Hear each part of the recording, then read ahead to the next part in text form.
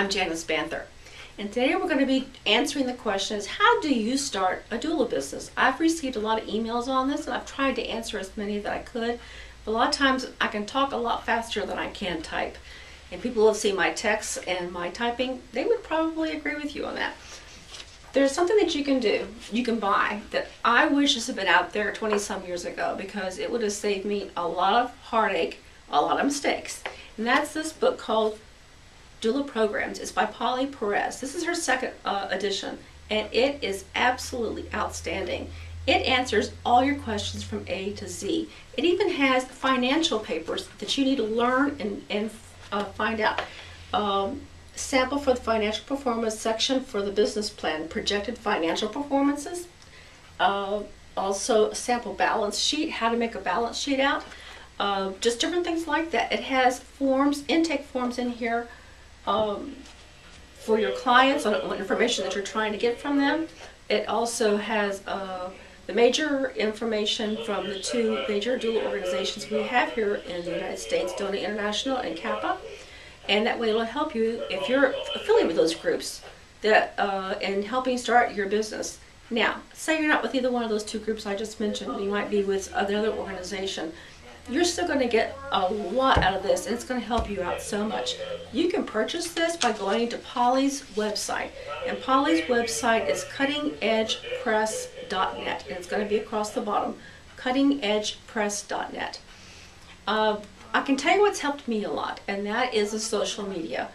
First thing was my web page, and I did not design it myself. I had someone else design it, but it wasn't just designing it, it's getting the right tag words.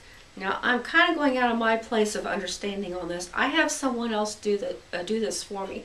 And when I very first started off in childbirth, one of my very first clients, he owned a printing company. And so, as a gift to me, and he still does it, and their oldest child is now 21, 22 years old, 23 years old, and they are still helping me with my printing after all these years and doing 2 births with them, and helping me get just the right rate. And the first ones that I did, just writing it off as a write-off for me, and just was such a huge help. So you'll be able to do some trades with some of your clients, maybe even in the very beginning, and have a web page designer. But you want to make sure that web page designer uses tag words. Having a web page out there does not mean people are going to be drawn. Making sure you are #1 on Google and the other Yahoo, when they're searching doulas in your area, that's what counts. That's how people find you. And the other is Facebook. Having a Facebook page and making sure you're meeting and working and meeting the age group you're trying to reach. When you have a Facebook page for your organization, it's a page that you like, not that you friend. And you, as the person who has made this, can click on places on the side, and it tells you the age group that's been looking at your page and things like that. And so, like on my 2 pages that I have, I know the exact ages I'm working with. So I'm trying to always talk to people in that age group when I'm designing something, or when I am deciding the font of something I'm writing, a new handout, a new pamphlet. We just changed the font in one of our websites just because of a focus group I did with people who were the ages of the people who come to my websites, because of what they chose. So you want to make sure you're really reaching your people with how your website looks, and that it works. You always want to check it. Every once in a while, web pages stop working. Check all your links and make sure they work. But the tag words are important, and when you talk to a web person, they'll know what you're talking about, and make sure your tag words are out there. And again, in Facebook, having those Facebook pages out there where you are able to reach people in the social media. If you're good at Twitter, that's a good thing to do. I am not great at Twitter. There's a few people who are in the birth world that are good at Twitter. Desiree Andrews, who lives in Colorado, she's always on Twitter. She's always must be doing this constantly. She's fantastic at that. But there's a couple of people that you can follow on Twitter that I know that would help you with Twitter and give you information that's good for the social media. One is DLB1752, and that's going to be below here. The other one is David DeFranco, the creative one, and that's going to be down here. Now we're talking about Twitter. And the other is, and I think I'm saying this right, and the person who edits my videos, he will understand what I'm talking about.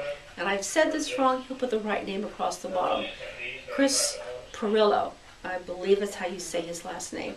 And I don't believe you put spaces in between people's names or numbers in Twitter, as far as I understand you don't. And so these are people that you go on Twitter and you can do a search and search for these people and follow them. And you will learn a lot because of the information that they put on their site and then on their blogs. And their information is, go visit my blog, just put a new site up, a new page up on my blog, and it's on Twitter. I've learned a lot on that. I'd like to learn more, but sometimes it takes me a while. If you can just get one thing down and get one thing down right, then that's good. I hope this information has helped you. It's hard going out there and taking that first step out there and starting a business and starting an organization, and then making sure that if you're one of the breadwinners of the family, making money at it. This book will help just with the fact that it makes you make a balance sheet. But she will help you in so much more than that. And then looking in the social media, because that's where your clients are.